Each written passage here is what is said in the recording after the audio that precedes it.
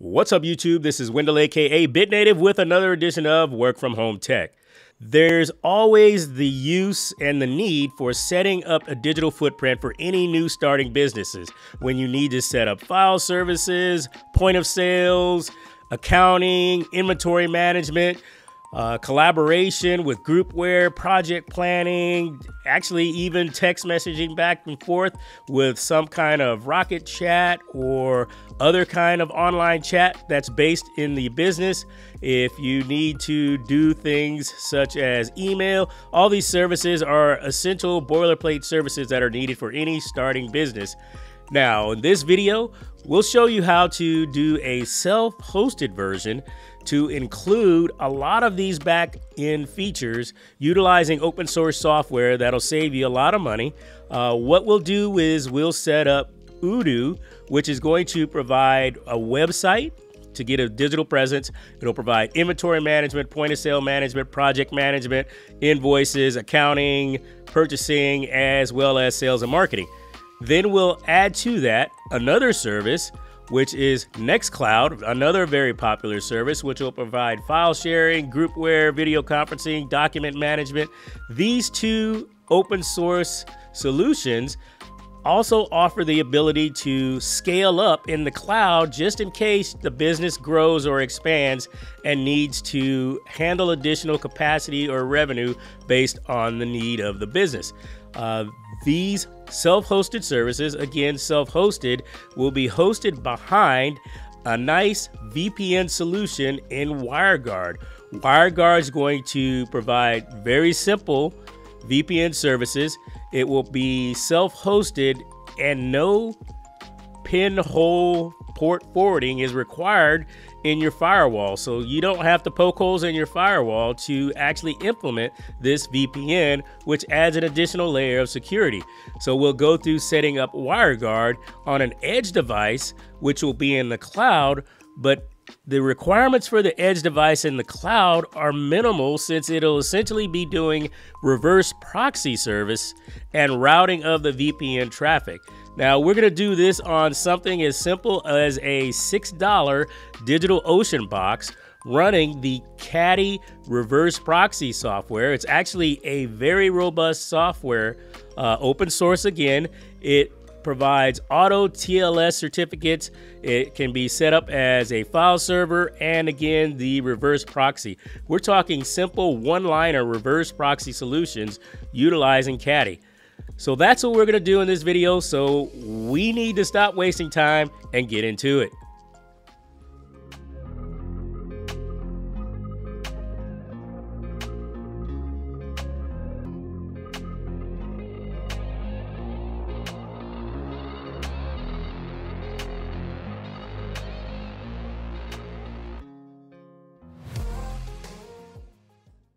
So let's go ahead and get things started. We're going to go ahead and start off by taking a look at the DigitalOcean where I get all my hosted services. The digital hosting that I use is provided by DigitalOcean. I have my work from home tech project here. What I'll do is create this droplet, select droplet, and there are multiple selections for operating systems, Rancher OS, Fedora, CentOS, Rocky. What I'm going to do is go down here to the $6 droplet and select an NVMe version of the droplet that we're going to create. I can select an SSD, but I'm going to go ahead and stick with the NVMe. This droplet will be a marketplace, or basically I'll set up an app. You can take a look at the store to look at the whole list of the different applications that they have that you can just click and install and roll out, whatever that application may be. They have a pretty extensive list over at DigitalOcean. If you decide to go with DigitalOcean, there's a link in the description below. But first, we're going to go ahead and search for Caddy and select Caddy. If you want to see the details, you just click on the details button here and it gives you the information on what it's going to do and any initial steps that are required once you bring up the droplet or you do that initial login after creation. So in addition to that, we have to set up a couple other things for this droplet before we can fire it off. We want to set up things like the actual location, which is New York for this instance. Also, secure shell keys. I have a few already pre-established in my account. I'll select all those, and then we can go down here and create droplet and get the droplet started, and it'll start spinning up the droplet in the cloud. And that's where we can just sit back and wait here for this to create. All right, it looks like our droplet is good. We've got our droplet now, and this will allow us to go in and then we can select the IP address. So I'll go ahead and I will copy this IP address because I want to get this started over on GoDaddy. GoDaddy is where I register my domains. So I will change the IP address here and add that to this throwaway Mobile Basics domain that I have. I will add the wildcard for the catch-all of everything with the root domain. In addition to that, we're going to add this subdomain of Nextcloud for the Nextcloud server. So I'll add the IP address there. We'll save this. In addition to that, we can go back over here to our droplet. So our droplet should be up, and there's a couple of initialization steps that are occurring. I think it's called the first run script that's going on in the droplet. But now we have our droplet, and this is going to be part of our configuration. And let's go ahead and secure shell into it. It was 159. 223.153.209. Say yes. So now we're in that droplet that has Caddy. What we'll do is first we will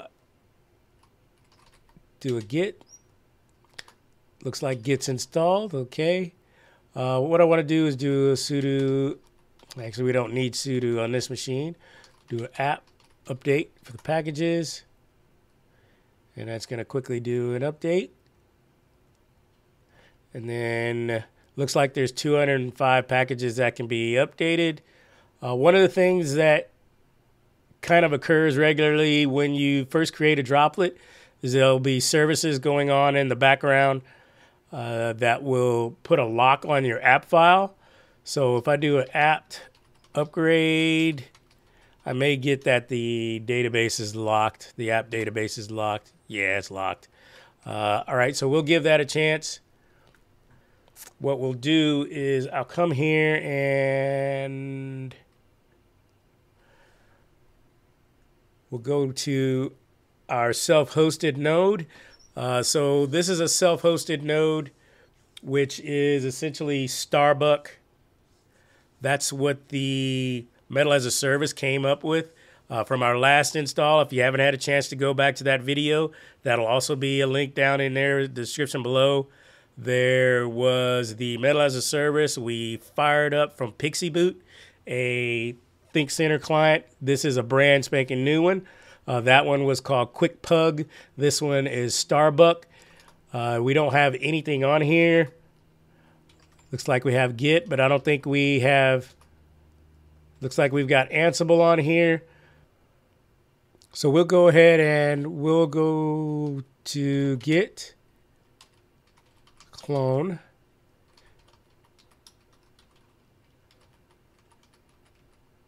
github.com/work from home tech metal as a service.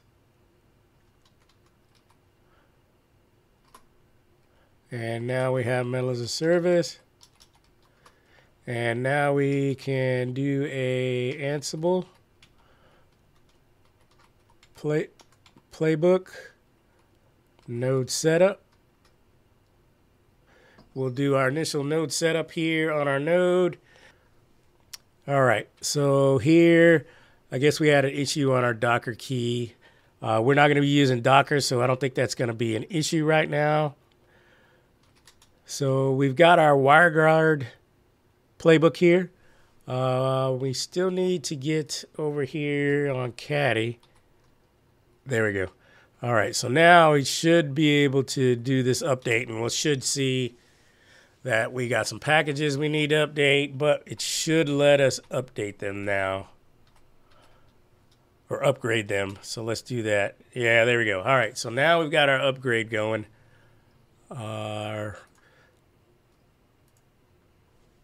So we'll go ahead and wait, and we'll speed this up.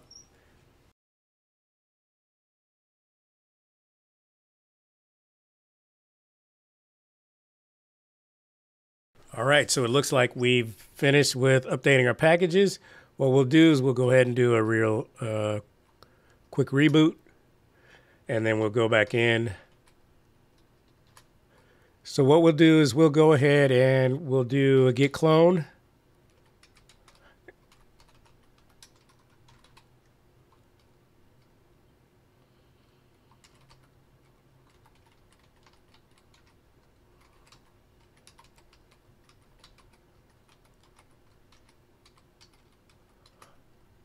Now we've got our packages. Sorry, we've got our Ansible scripts.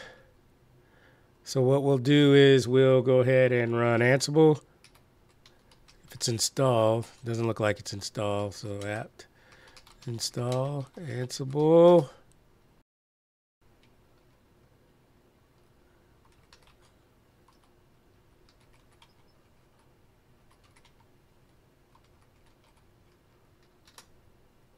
So we'll run this Wireguard configuration.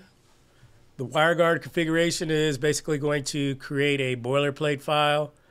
We'll have to go in and update that by hand. One thing you want to do is make sure you don't do anything to start up Wireguard while you're editing the configuration file, because one of the settings that are put in there, wg0.conf, is this command right here, this save config true. So whenever you shut down Wireguard, it will actually go back and save the file based on the current settings. All right, so let's go through this one at a time. So this, by default, is our IP address it puts in the file. We don't need that here, because this is actually the VPN address that we want to utilize. So we're going to say 192.168.99, and we're going to say this is number 1. We have a public key here, and what we want to do is we're going to go ahead and we're going to copy the public key for 192.168.99.1. So we'll go ahead and we'll copy that key. That's the default port. We'll leave that the same.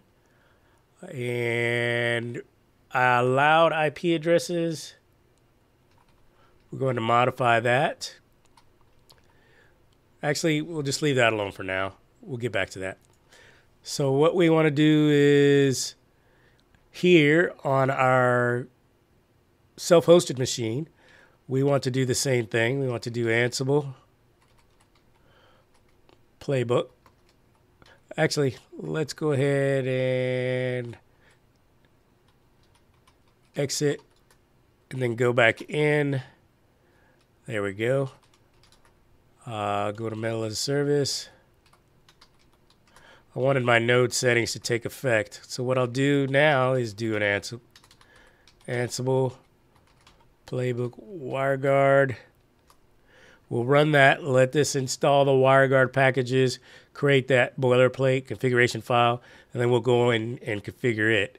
Now, I have the public key from the droplet in my clipboard, so I should be able to update the file and paste it right in under the client settings.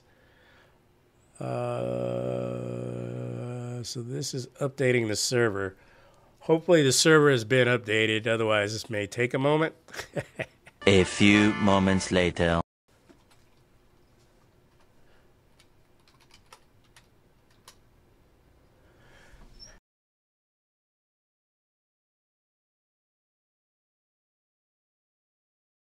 So here we go. We have our configuration file. We'll update that configuration file.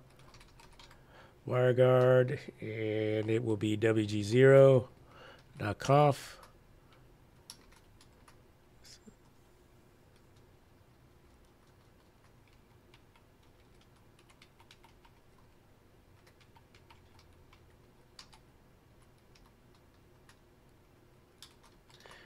And once again, bruh. All right. So here we have the IP address for this interface, which again, we want to remove that. We want to call this one 192.168.99.2 because the droplet was 99.1 for the VPN. So this will be 99.2 for the VPN. We can leave this port the same. Config file true. And this is where we wanted to remove that, and we wanted to paste the public key for the droplet right there. These public keys are generated using the private keys, so these config files, you can actually reuse these config files depending on what you're doing.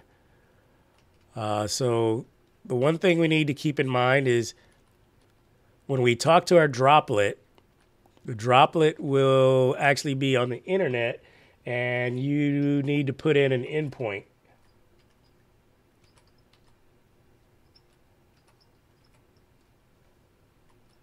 .209. That's our droplet. There's our port for our droplet. And then the allowed IP address is going to be that 1. And then, of course, it's going to be 99. Oops. So 192.168.99.1 for the DigitalOcean droplet. And then 2 is the interface we're using on this machine. And then it's going to access it via the internet address as its endpoint through this port. Now, this last setting we have here is what we're going to do is we're going to say persistence keep alive to keep the tunnel open because we are actually hosting our server, the web server and Nextcloud on the machine inside of our own intranet. So people will be coming from the outside accessing it. So if we don't keep the tunnel open, it won't be able to access inside our intranet because if you remember in the beginning when I said we're not putting any holes in our firewall. So we want to keep that tunnel open by communicating with it. It's going to be a little bit more chatter, but it's not anything significant with a few UDP packets going over. So this looks like we have a basic decent config file on our self-hosted machine. Let's go back over. Actually, we want to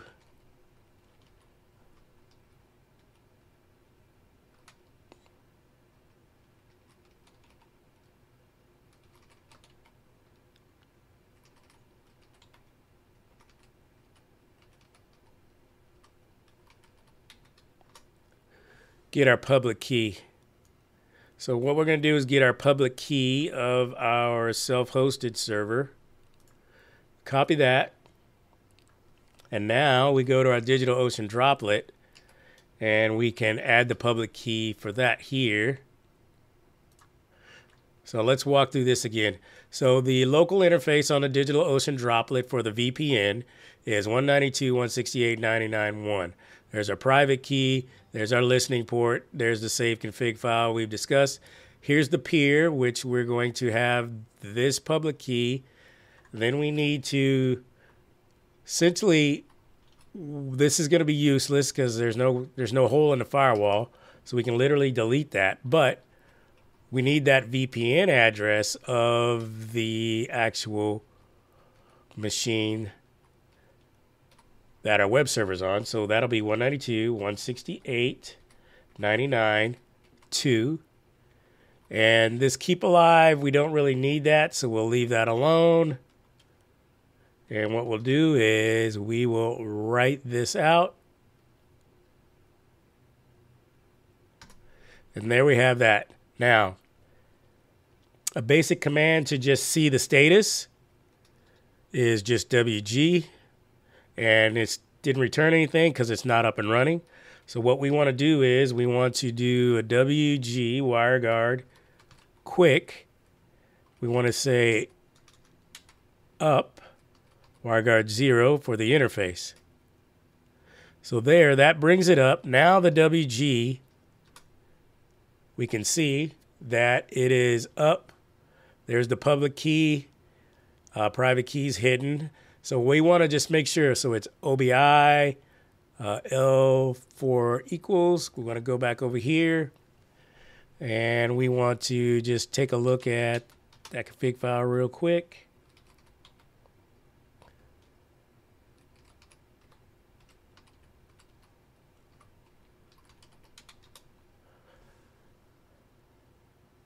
Now, if you look and see the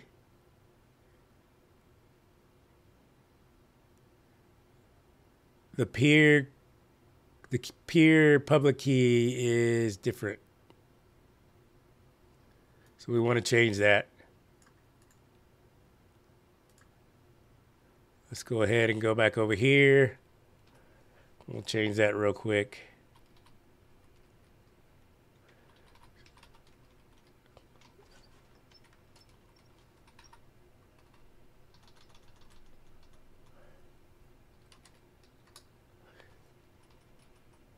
So our peer is this guy.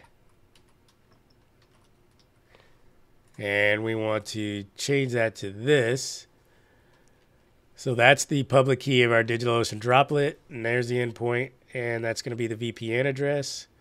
I'm going to go back, just make sure that this one is also correct. Once we start this up.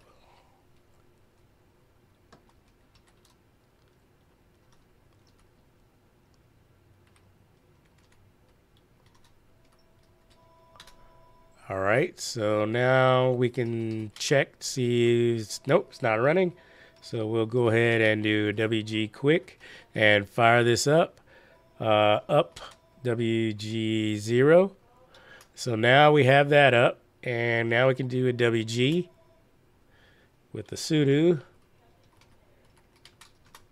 And now we can see, all right, so I can tell already we have a problem.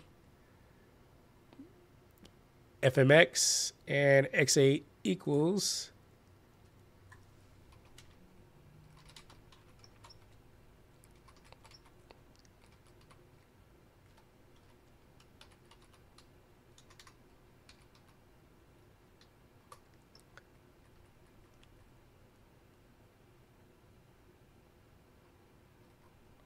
So it looks like the public key is correct. 192.168.99.2. Private keys there for 99. So that looks correct. Let's go back over here. Just double check. Go back into the config file. Private key. That's the address. There's the. Oh, I know what's wrong. All right. So one thing I forgot to do was I forgot to open the firewall port. If you go to the firewall, you see there's no open port. So what I'll do here is user firewall allow 51.820 UDP. So now we've added our firewall rules. There we go. TCP4, TCP6. Now we should be able to check our client again to see. Now you can see we're actually sending and receiving traffic.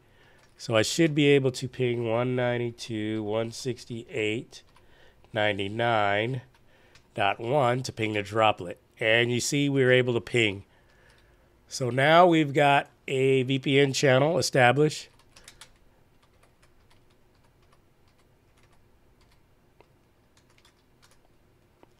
So we can actually communicate. So you can see right there, the address is configured. Now what we want to do is we want to go to Caddy file.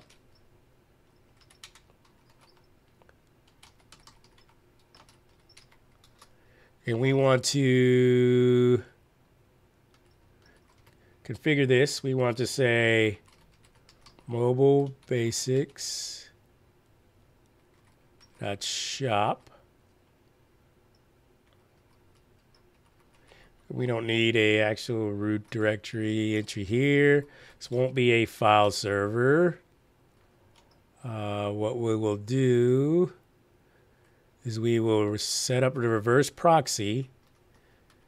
And what we'll do is we will set it up for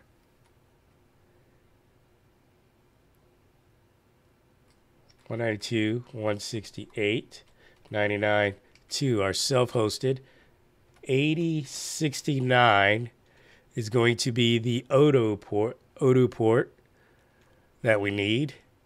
And what we're going to do is we're going to say, and we will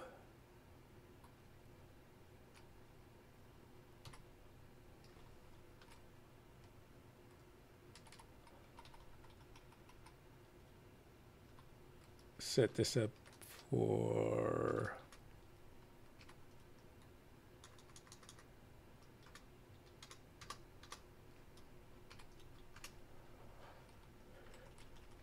Nextcloud.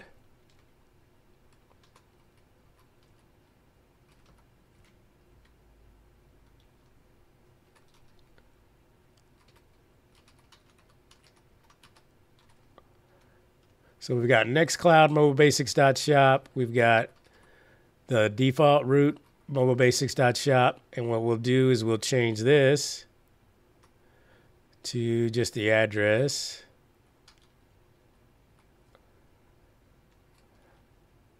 And when we install Nextcloud, it's going to default to port 80 and 443.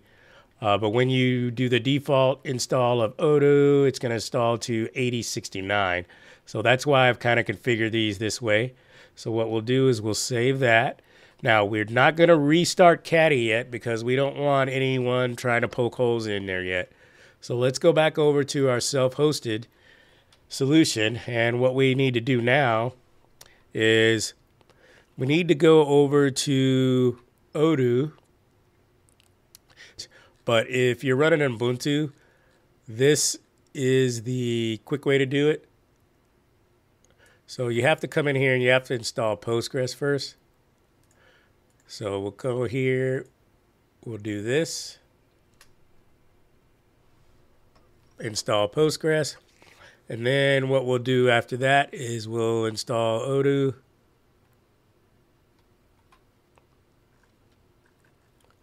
We go back over to Odoo and it's asking a question. We'll confirm that. And we'll go over to Odoo, and what it's going to do is going to have you set up some stuff for the package repo. So what we're going to do is we're going to switch over to su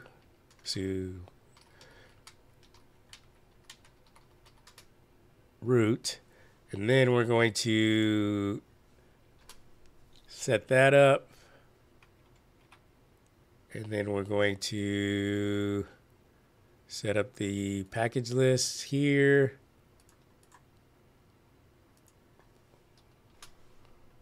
And then we're going to get this last one where we actually do the update and install the Odoo package.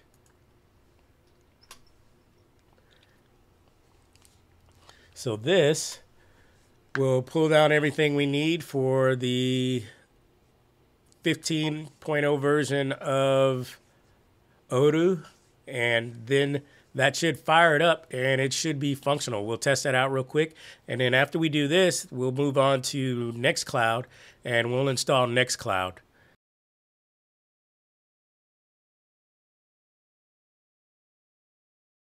All right, so now we're back inside of our Starbuck self-hosted Odoo servers thus far.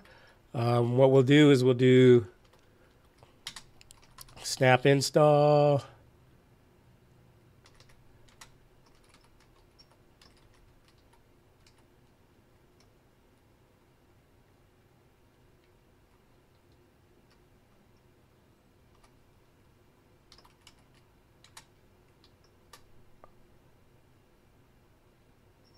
That's going to go and it's going to do the installation. So now we have our snap package of Nextcloud install. What we're going to do is we're going to do curl localhost. So you can see we're getting HTML spit out at us. We'll do a curl localhost 8069. And you can see we're getting some more HTML thrown at us. So it looks like our web services are running. And we're going to find out here when we do a system control reload Caddy. So now we've reloaded Caddy. And we're going to go ahead and give it a shot and see what happens. We're going to go ahead and we're going to see if we can get to our basic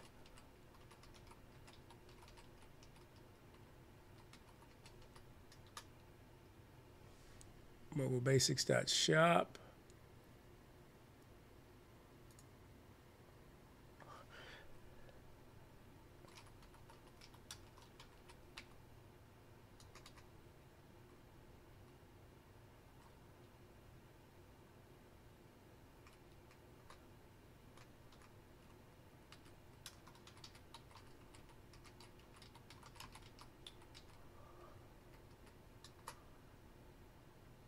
Hey, now it looks like we're propagated through. We've got our Odoo here. So let's go ahead and configure this guy.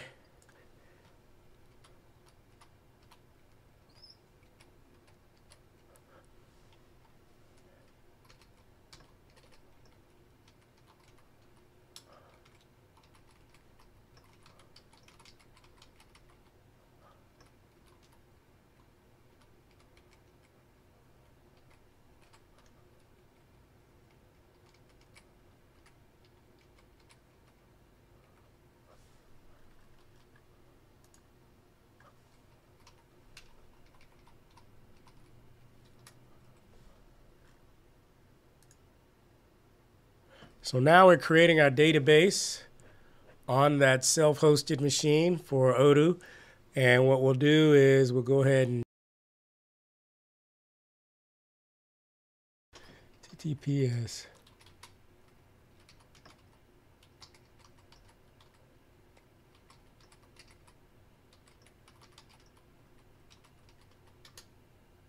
There we go.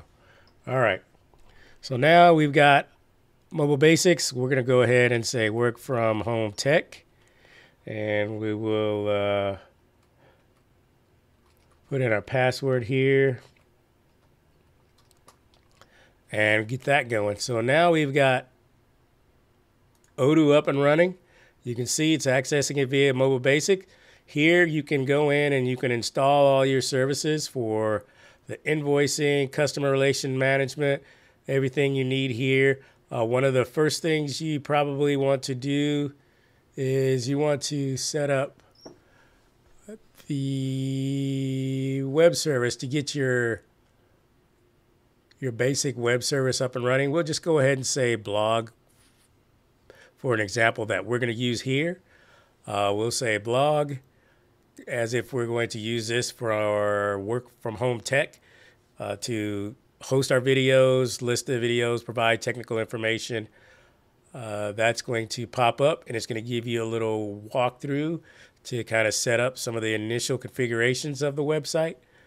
So ready to build your perfect website? Let's do it. We'll say a business website. Did I do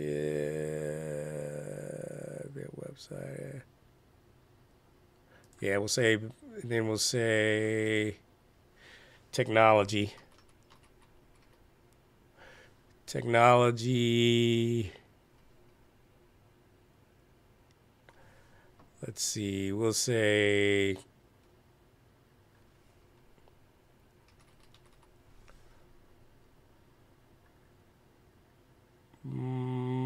Nothing specific, I guess. We'll just do event technology service with the objective to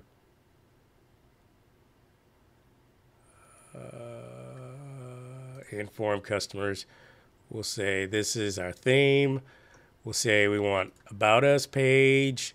We want e-learning page. We want news is already there. We want to set up events for whatever videos we may want to. All right. And then we want to get a theme. What theme do we want? Let's go ahead and we'll select this theme. So that's going to go ahead and start creating that. It's building it out. Now we can go over to Nextcloud and we can install the recommended apps. And that'll go through and install all the recommended apps for Nextcloud. We're essentially up and running. We're just doing some initial configurations to make sure it's at least password protected and locked down. That is hosted on our domain that we just created from GoDaddy. The edge device that's handling all of our reverse proxy traffic is Caddy, which is on DigitalOcean. That's a $6 per month droplet. Very inexpensive. It is accessing our internal network without punching any holes in our firewall. We're good to go there. And we've got all the services we identified at the beginning of this video ready to be configured, set up, and employed for your business. So if you haven't had an opportunity to subscribe to the channel, the next videos we'll get into actually looking at these free open source services and configuring them the proper way. So if you see here, you can see we have a boilerplate website, WYSIWYG, ready to go. Configure this guy the way you need to. We'll just go ahead and click save for now. And we'll go back over to Nextcloud. Looks like Nextcloud is wrapping up. So this is going to give you your file collaborations. Here we go with Nextcloud. Looks like it's good to go. Again, Nextcloud mobilebasics.shop. Here we go. Initial setup. Go to the App Store. It's got desktop as well as mobile applications to support. And then we start using it. So now we've got our initial Nextcloud setup. What do you want to do here is probably go over here to apps and start configuring all the apps that you want. There are definitely a lot of different apps you can install. Some are paid, some are free. Again, as I said, you can scale this up to host all this in the cloud. Nextcloud can be hosted in the cloud as well as Odoo can be hosted in the cloud. Depends on what your budget is, depends on what your customer base is, on what you need to do. But that's essentially the configuration of a digital footprint for your new business organization that we've walked through right here on Work From Home Tech. Stay tuned.